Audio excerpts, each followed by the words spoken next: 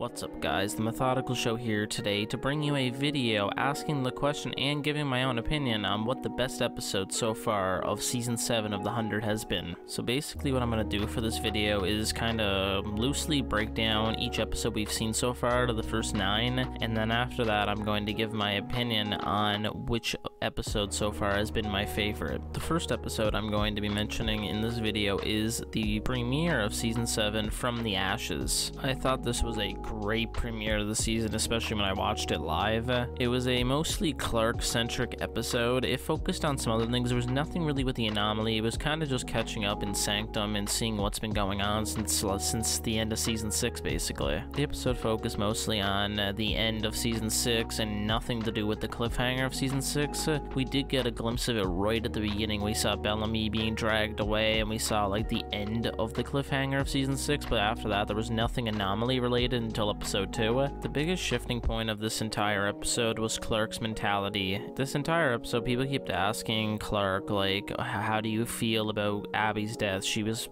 I think, asked it like 3 or 4 times, and she kept kind of just shrugging it off throughout the episode, like, yeah, it's okay, you know, people die, things happen, I'm over it type of thing. But each time she was asked it, you could kind of see a little bit of the I'm not over it side too, and there was something brewing there the entire episode, and then it just exploded at the end, and that's what made that episode so memorable, I think, was what's that last scene? Russell had offered Clark Abby's clothes and some other stuff there with that, and then that was the breaking point right there where she just lost it, attacked Russell, started burning down the palace, and then went through the palace's burning. It was an incredible ending scene to the premiere, and she came out and then made this massive speech to the people that Russell Prime was going to die for his actions, and it was just incredible, really good ending to that episode. Now, with all that said about this episode, I think it's a strong contender to be my favorite episode of the first 9. Now, let's move on to episode 2, which was titled The Garden. Now, this episode focused entirely on the anomaly story and on half current time and half flashback. In the current timeline, this episode featured Echo, Gabriel, and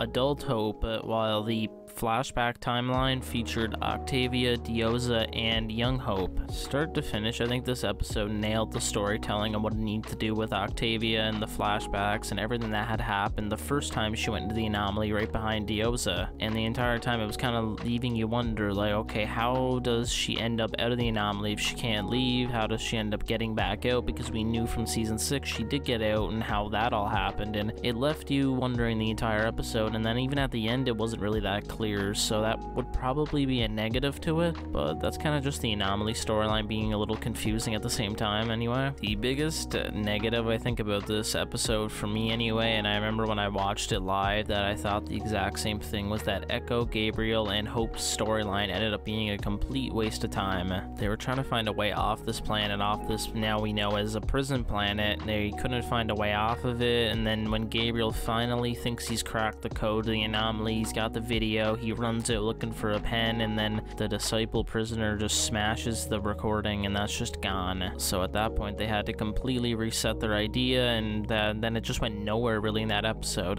The high point of this episode was easily the flashbacks with Octavia, Dioza, and Young Hope becoming a family. They were incredible in this episode. They were easily the best part, while everything that Echo, Gabriel, and Adult Hope did kind of led nowhere and is not something I'd like to watch again on rewatch. Because if you wanted to rewatch this episode and you knew that Echo, Gabriel, and Hope's storyline went nowhere and did nothing really in this episode, then you'd probably just skip through it and you wouldn't really want to watch that again. So that's my only negative really of this episode. The Garden overall was a really, really good episode and filled in a lot of blanks, and it is an episode that we needed, but it is not currently a contender to be my favorite episode of so far of Season 7. Episode 3 of Season 7 was titled False Gods, and this entire episode pretty much just focused on Raven and Murphy, and it served as the first time we've ever seen in the 100 Raven be put into a morally compromising position, and that whole story with Raven and Murphy really carried this episode. And even though it might have seemed like filler at the time, it actually led to a lot of the stuff we're seeing in the current episodes, so I gotta give this episode a little bit more credit than when I first watched it, because on first watch I thought this episode was pretty much just filler. It didn't really add anything to the story when I watched it the first time, but now as we see later on, it did kind of affect things, so I have to give this episode a little bit more credit. That doesn't mean mean it's gonna be a contender for one of my favorite episodes. It wasn't really filler, but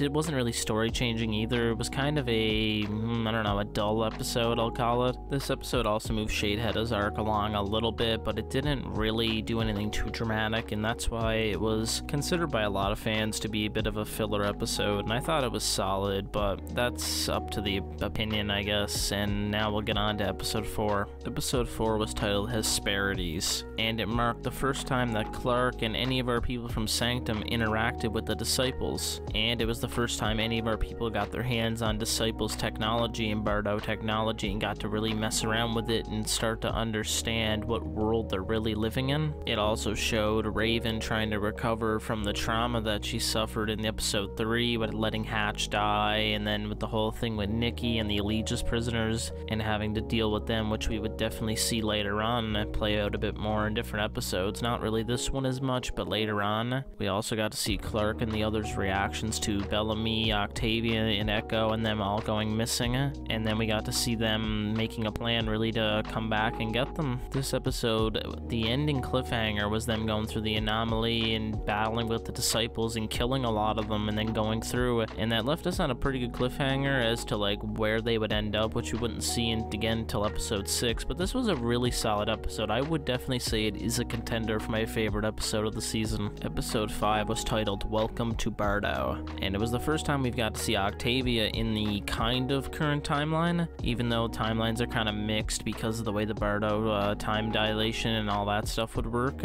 And we got to see Memory Cap. That was the first episode. We got to see Levitt, we got to see Anders, and the first time we ever actually got to see Bardo itself. This episode was so significant for so many different characters and people, and it showed us Bardo and the technology. It was just a really, really, really good episode. It's one we needed to get, and was definitely one of the biggest episodes of the first 9, I would think. Welcome to Bardo is definitely a consideration for my favorite episode so far in the 100 season 7. Episode 6 was titled Nakara, and it was the first time and probably the last time we'll ever get to see this ice planet. We saw our group who left in episode 4 to go through the anomaly, and they ended up on the ice planet, so they obviously did not choose Bardo, so they chose wrong, and then they were stuck on this ice planet. And the whole episode for them anyway consisted of them trying to get off of this ice planet. I was slightly disappointed by this episode because I was hoping we get to see a little bit more of the scenery with this ice planet and stuff, and we got maybe like 1 or 2 scenes with it, and we got nothing else. The rest was in a cave. I would imagine that has something to do with the budget and things like that, probably trying to keep that down considering it isn't like a premiere season finale or anything, so they couldn't really go all out with some crazy set for Nakara, but it was still cool nonetheless. We also, the first time we ever seen alien life in the 100, or no, we'd seen the alien life back in season 6, but this time we ever seen like real like alien life threat I think we've ever seen on the show. We got some really good Clark and Raven scenes in this episode, but other than that, it wasn't too strong of an episode. It was really solid. Again, there hasn't really been too many bad episodes this season, and I don't think this is one of them, so this one was very good, but it's not going to be considered for my favorite episode of the season. Episode 7 was titled The Queen's Gambit. This episode focused on Unity Day with Emori, Murphy, and what was going on at Sanctum, and we really got to see that arc finally explode and turn violent for the first time. And on the other side, in the anomaly, we were dealing with Echo, Octavia, Dioza, and Hope, and whatever type of family struggle thing they had going on, and they were captured, and we seen the whole rest of their story finally catch up to the current timeline. It didn't really feature anything from our main group of Clark, Raven, Jordan, and the rest, but it was still good enough, and it definitely was not filler. It was a really, really solid episode. My favorite scenes of this entire episode came of Murphy and Shadeheada. They had the absolute best, just to see them going back and forth. The cockiness of Murphy, and then Shadeheada, who just is smarter than everybody else. It was a really interesting dynamic to see play out, and they were playing chess, and you just know the whole time Shadeheada is just reading Murphy, every little movement, every little thing he says he's using against him, and then eventually we see later on in that episode that Shadeheada was really just playing him and just keeping him there so Emori couldn't stop the Allegiance prisoners and Nikki from taking the Sanctum Palace. This episode was really, really fun, I thought. I would definitely consider this to be one of my favorite episodes of the first 9. Now on to episode 8, which was the official midway point of this season, and it was titled Anaconda and is episode 8 of season 7. The only really downside to this episode, I thought, was the fact that we didn't really really get much of our main cast in it, but our main cast, I didn't really miss them that much. This episode was so good without them. It really opened up so many more possibilities to tell stories in the 100 universe. We got to see so many cool things. We got to see how the grounder language was made up. We filled in so many blanks from the earlier seasons, and the entire episode itself just felt like an earlier season of the 100, and it's something I miss so much, and is the reason why I want to see the 100 prequels so damn bad. Callie and Reese had a really good dynamic. It wasn't like very similar to the Bellamy-Octavia brother-sister connection. It was very different. Reese was so close to his father that he was playing almost the antagonist role to Callie, and the way we are seeing the story play out. Getting to see the Cadigan family, kind of where they came from and what has happened and what Cadigan is really like, I think is such an important thing to see for the future of this season now. We already know what type of person he is and what he believes in, and what he's willing to do to get it. Also, what he's willing to take from people and make sure people believe in him no matter what. That is always the most important thing. We kind of found out that he is a religious fanatic similar to Russell, and he loves being worshipped and these other things with these false god type characters. But without rambling on too much about this episode, it is obviously in consideration to be my favorite episodes of the first 9. Now, the last episode we're going to be briefly going over in this video is episode 9, The Flock. This is the most recent episode to when this video is being uploaded, and it was a very solid episode, I think. It was kind of our mid-season finale a little bit. It kind of serves as that because we're not getting another one for a few weeks. In this episode, we got to see a little bit more into the Bardo culture and how they kind of train these disciples from birth, basically, to believe in this false god and this cause. And we also got to see possibly the final war and what we're going to be up against in this final war. And we got to see Octavia, Echo, Dioza, and Hope training to become disciples. In the Sanctum story, we got Murphy and Indra dealing with the Nikki and the Eligius problem, and also with Nelson and the children of Gabriel trying to take over the palace, and all that was going on, and they finally were able to take it back, but without much struggle, really. They just kind of made a little sneaky plan with Shadehetta. They kind of made a deal with the devil, and we really saw that the cliffhanger for this episode as he murdered all of Russell's believers, and completely just looked like a complete demon by the end of this episode. And now we know what the real problem at Sanctum is. It's not anybody else, it's going to be Shadehetta. With all that said, I wouldn't consider The Flock in consideration to be my favorite episode of the season. It was very solid, but it isn't one of my favorite personally, and of course this is all just subjective. It's favorite episodes, really.